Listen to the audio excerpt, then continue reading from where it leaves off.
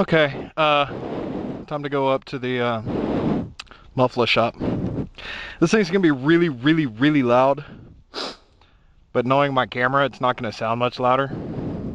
It's gonna sound a lot deeper, probably a lot throatier, and it's got Darth Vader riding it. It's got no muffler on it. Just seriously, the muffler's right there. But y'all probably won't be able to reap the full benefits. Oh well, your problem. I've got to ride a number of errands today too. So this should be interesting. I am definitely wearing earplugs right now. But anyway.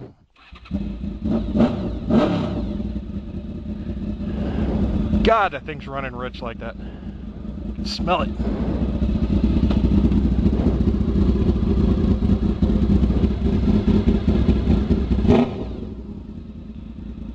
I had somebody wanted me to talk about clutchless shifting. I don't really do it too much because I don't need to. I think the only time you need to is when you're good on the track and you need that extra tenth or maybe even quarter of a second a lap. Really, it's pretty simple. All you do is roll off the gas a little bit. You pre-weight the shifter and you roll off the gas enough for it to change gears when everything slackens up. It is not good for the transmission. It's not as bad for the transmission if you're going slow or if there's no weight on the, like it's just kind of cruising along. No hand, right? But that's really bad for it. Your clutch is there for a reason. You should use it. But if that's what you want to do, it's what you want to do, you know. Just roll off a little bit.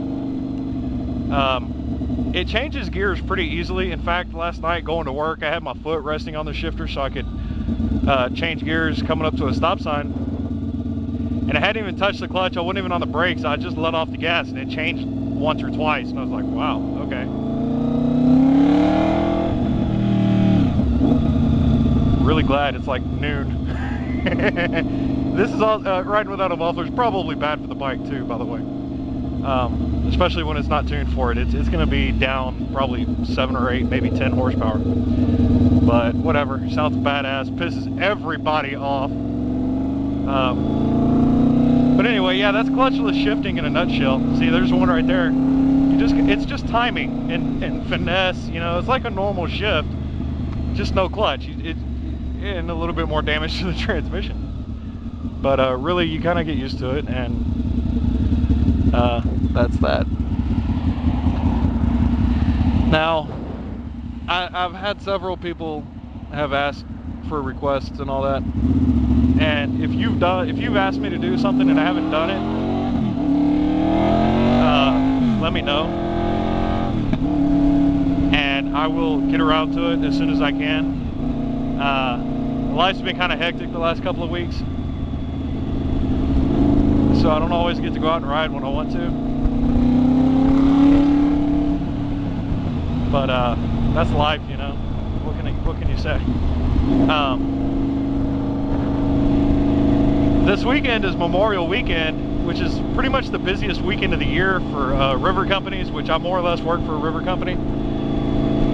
And the other night guard took the weekend off somehow, for some reason. So they asked me if I wanted to cover his shifts, and without really thinking about it, I was like, yeah, sure, I could use the extra money. And then I realized that means I'm going to be working 12 freaking days straight with no time off. It'll give me about 15 hours overtime, maybe 16, but I kind of doubt it. So that'll be good, but damn, 2 weeks without a day off is a bitch, especially working nights. You know, I don't really get to go do anything this weekend. Oh well.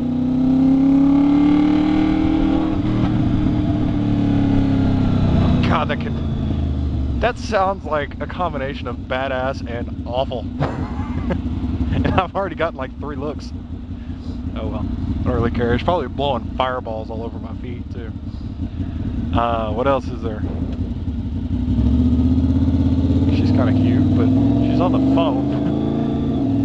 I really could have gotten her pissed.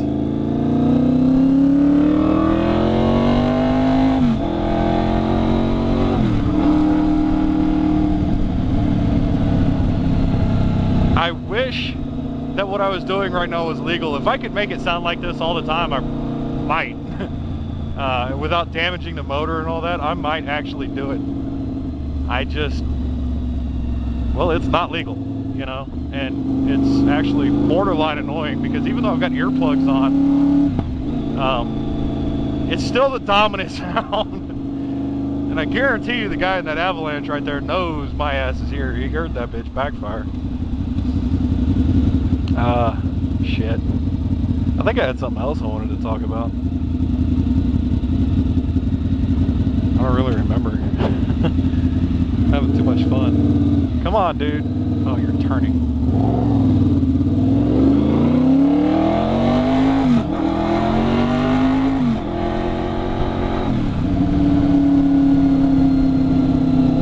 I love going by that fence right there. It kind of gives you the reverb from the exhaust, and with this thing running the way it is right now, it really does sound like a goddamn NASCAR going down the street.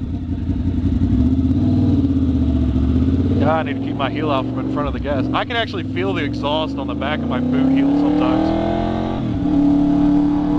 Which, that shit's hot, by the way.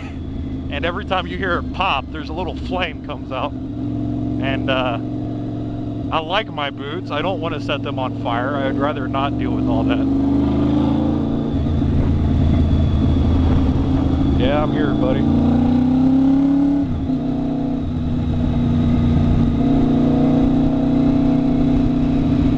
It'll be really interesting to see how this comes out on camera. You'll probably be able to hear it a lot more clearly than I can because it's just so damn loud that it kind of overpowers everything. Oh, hello, nurse. Even though I've got earplugs in, she really is cute. If I didn't have earplugs in, my ears would be ringing by now. Last time I had to do this, they rang for a while.